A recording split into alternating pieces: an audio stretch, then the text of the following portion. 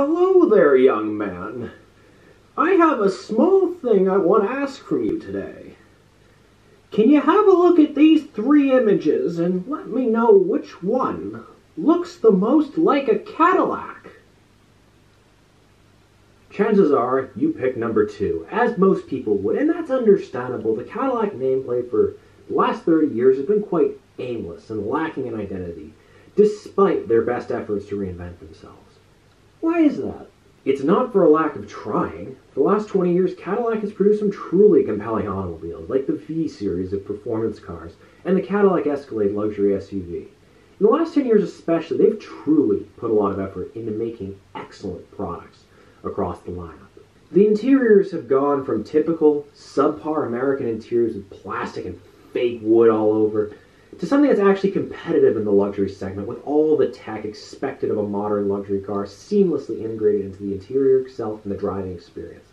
Exterior styling too has become a strong point, with new models like the CT-4 and CT-5 looking quite handsome in my opinion. The driving experience? Excellent by all accounts. While BMW, Mercedes-Benz, and Audi have largely told customers that want a manual transmission option in their highest performance sedans to go screw themselves, Cadillac has mercifully kept the option for the high-performance CT-4 and CT-5 Blackwing sedans, in theory giving them huge credibility among car enthusiasts. And the predecessors of these two sedans respectively, the compact ATS-V and the midsize CTS-V, have also had this option as well, and both of these cars were heavily praised for their driving dynamics, just like the more recent Blackwing offerings. And as a result, the modern offerings from Cadillac are, by all accounts, quite excellent. The problem, though, is that at the end of the day, nobody gives a damn. GM may be making thoroughly modern and excellent luxury cars, but what are those luxury cars called? Cadillac. And that's exactly why nobody cares. To understand this, we must know what a Cadillac is seen as in the eyes of the public. And to them, it is a large, V8 engine, traditional American luxury car that is less car, more a boat on wheels. It is complete with poor handling, lots of aggro, fake wood, and velour all over the interior, indicating questionable build quality, and lots of interior space due to front bench seats, lacking a center console which traditionally allows the large middle American posterior to spread out accordingly. Styling is flamboyant yet traditional and is loaded with chrome all around. To top it off, partial or full white wall tires, a front center mounted hood ornament, a Landau top, and written branding fonts in cursive are mandatory. This image it shares with its traditional rival Lincoln, Ford's luxury division, and both images are firmly rooted at least in the 1970s, not further back. However, while Lincoln became entirely associated as the go-to of cheesy airport chauffeurs and limo drivers, Cadillac's go-to image was something much worse. Like Lincoln, Cadillacs have become known as old people cars. But unlike Lincoln, Cadillacs have become more strongly associated as dead people cars. A quick Google image search confirms this, as 5 of the 8 first images on Google for the search term hearse are images of Cadillacs. Even one of the most iconic movie cars of the 1980s, the Ectomobile, plays into this. It is a modified Cadillac ambulance that is central in the movie Ghostbusters. Ghosts are dead! The problem of the brand stereotypes runs deep, and even is embodied into the traditional Cadillac logo from 1963 to 2014. And that's the one everybody thinks of, let's be honest. The logo has 2 components.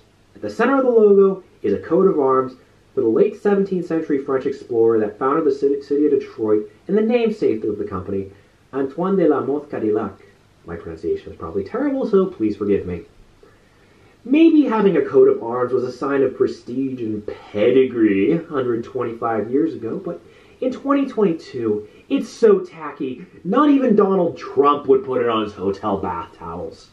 And that tackiness is also associated with stuffiness and an outdated definition of exclusivity that only partially works on the very oldest of customers. And realistically, how long are they going to be able to drive anyway?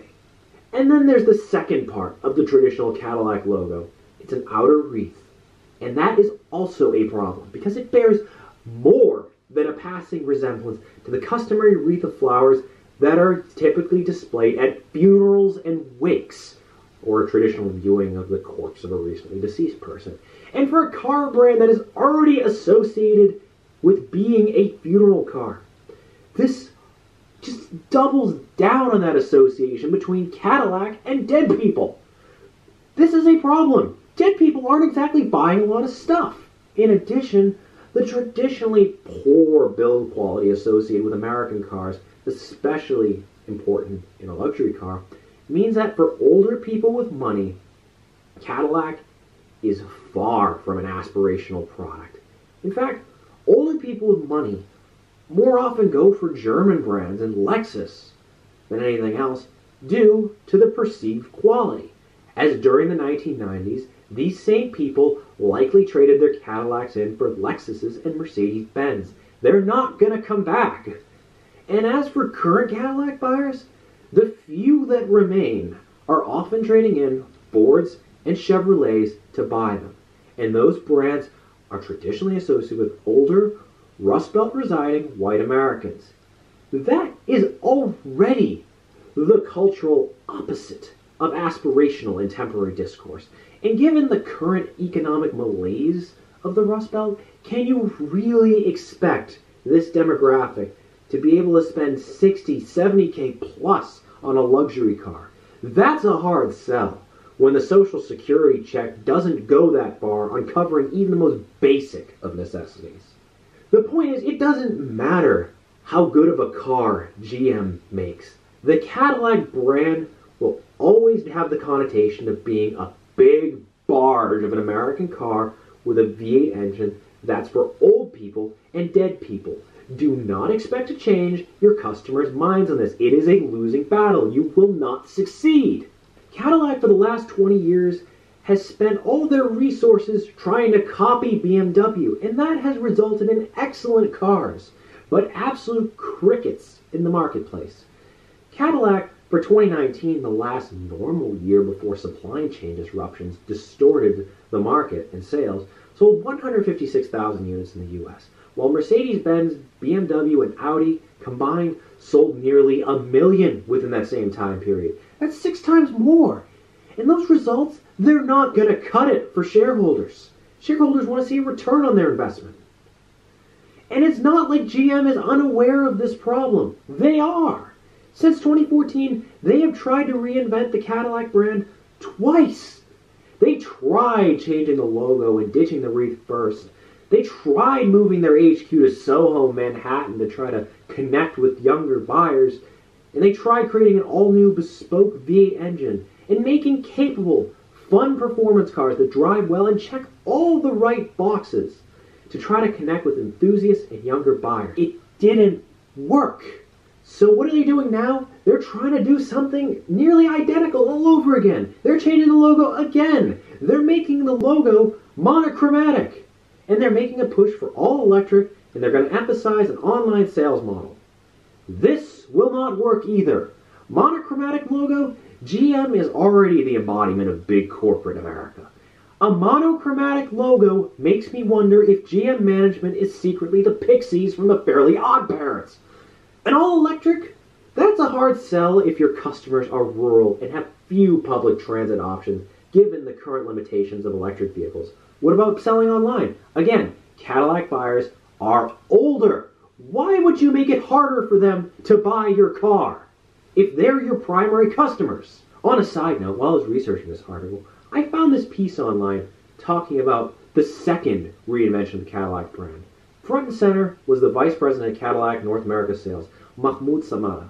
One look at this guy and I thought, an AI experiment with a business school has recently escaped. It is not ready for commercial use. Despite the current attempts to resolve the problem not working, there is a way out. 2, actually, depending on GM's goal. Is the goal to sell more cars that are currently on offer, like the CT4, CT5, and Escalade, or is the goal to resurrect the Cadillac brand and bring it back to marketplace relevance? Because you can't have both. And if the goal is the safe goal of simply selling more units with the type of products that have already been developed, the Cadillac brand has to die. The current products by all measurable metrics are excellent and modern, but keeping them beholden to a brand that is a huge disservice to it, just doesn't do the products justice. Cadillac fans that like the big boats of American cars of the past are continuing to be alienated by the direction of the brand of copying BMW.